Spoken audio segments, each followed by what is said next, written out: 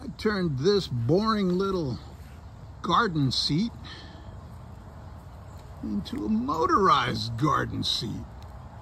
And it's a lot of fun and not very boring. Not as boring as this.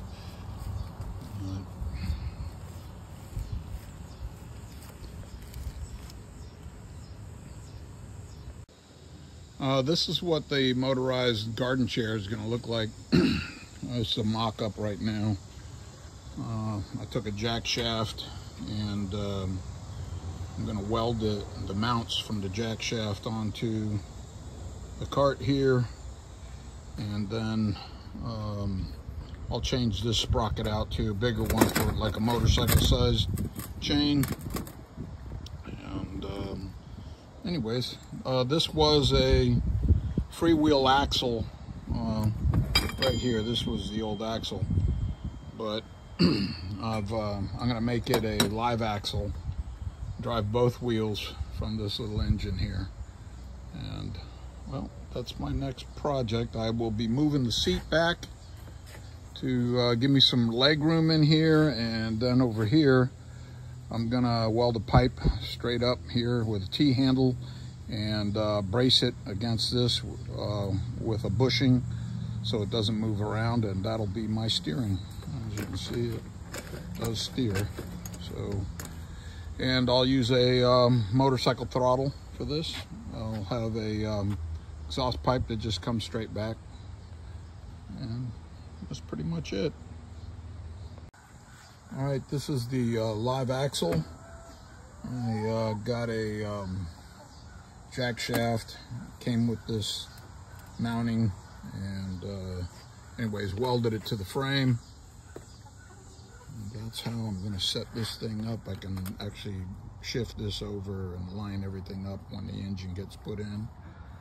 And I'll put a caliper here, a disc brake on this, and that'll stop both wheels. This thing drives both wheels, so this sprocket here will drive both wheels. And I'll put a caliper on here and mount it up to the frame. But this is where I'm at so far. I have a real low ratio here, so she should accelerate really good.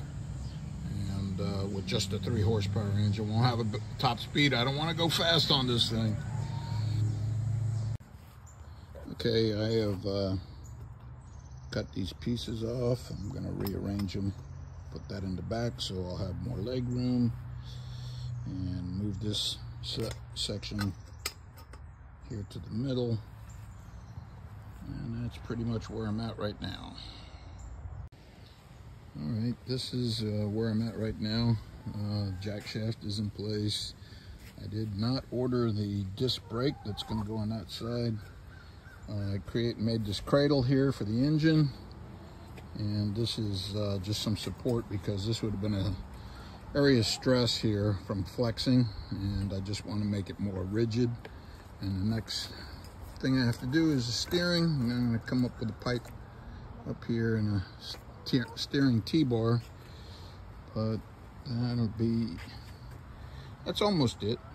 And then I'll mount the motor and chair and gas tank and hook everything up, and she should be rideable. Okay, the frame is complete. Added all this gusseting here for the rear axle. It's a live axle. Engine mounting plate.